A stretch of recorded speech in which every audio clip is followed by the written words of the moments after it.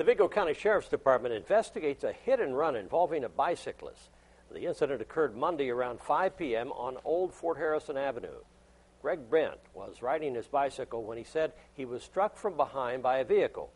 Witnesses say the driver and passenger in the vehicle switched places before speeding off. Brent was taken to Union Hospital with back injuries. He has since been released and is recovering at home. Police say the vehicle is similar to the one shown here, a late 1980s Oldsmobile Delta 88 with faded gold paint with the blue Indiana plate. If you have information on this hit and run, call the Vigo County Sheriff's Department.